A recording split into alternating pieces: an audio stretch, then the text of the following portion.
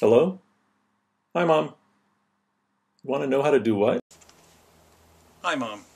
I know you get frustrated sometimes about opening new tabs in Safari or whatever other browser you're using, so I figured out a bright, colorful way to show you the value of using tabs. First, a little history lesson. The reason they call them tabs is because of these things. Tab file folders like you can get down at the office supplies store. This is the tab. So in browsers like Safari, it looks pretty much the same. So let's say you wake up one morning, you go to your computer, and you start Gmail like you always do. So here's your Gmail window in Safari, and they put Gmail up on the tab here.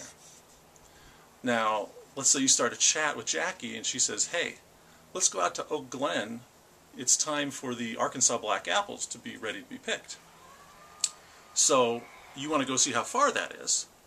Well, you could go up in your browser right here and type Google Maps, but then it would wipe out your Gmail window and put Google Maps there.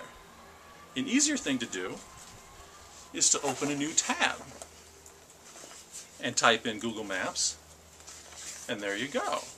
Now your one Safari window has a Gmail tab and a Google Maps tab. So you type in Oak Glen, you see how far it is, and then you get to thinking, well, I wonder what the weather's going to be like this weekend. So, open another tab. Type in weather.com. See, the weather's going to be fine. So, you don't need that anymore. You can close that tab, put that one away. But, let's say you want to go chat with Jackie again, but you haven't got the directions printed out yet. Well, just click on the Gmail tab. That one will come to the top so you can see it. You can continue your chat, and then when you're ready to go print your directions, click on that tab. Google Maps will come to the front again.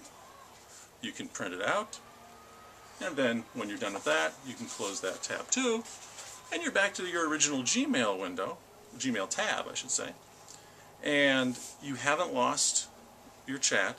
It's been going on all that time while you've been hopping between it and your Google Maps tab and your weather.com tab, and never again will you have to tell anyone that, oh, sorry, I lost the chat window. So now let me go show you that on the computer. Okay, so here we are in a real Gmail window in Safari. And to open a new tab, one way is to go up to the File menu, and you can see New Tab here. But you can also see that the keyboard shortcut is Command-T, which that's what I usually do. It's a lot handier. But if you ever forget, you can always find it up here. So since I'm up there, I'll click there. So there's a new tab.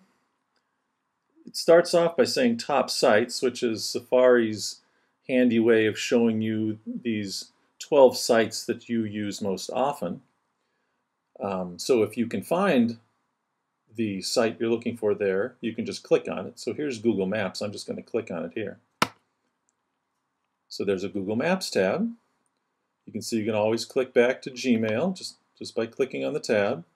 That's all it takes to switch between two different websites.